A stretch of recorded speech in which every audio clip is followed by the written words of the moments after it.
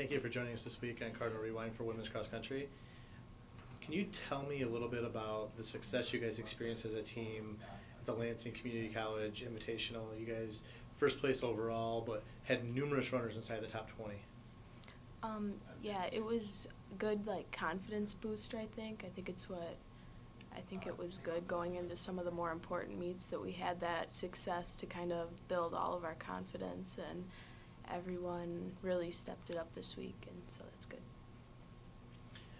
You know, we're about midway through the season now, and you guys are obviously building towards a strong finish, recapturing that momentum that you guys had last year that propelled you through regionals and into nationals.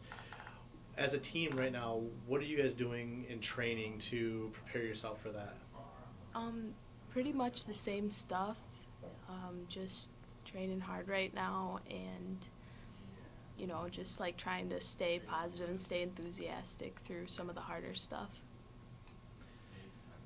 With the upcoming races coming up at the Michigan Intercollegiate and then the GLIAC Championships, what do we need to do as a team in order to fare well at both those meets? I think the intercollegiates is more of an individual place races. There's no point total for that one, but the GLIAC Championships, there is a point total, so it's kind of a different mindset, in terms of finishing. But how do you guys prepare for those types of races?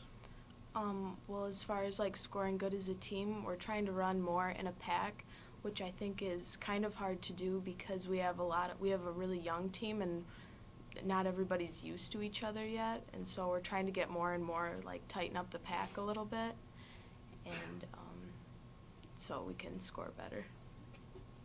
And you talk about getting used to each other and running as a pack. What type of things do you guys do in practice to work on that so that you get more comfortable running with each other?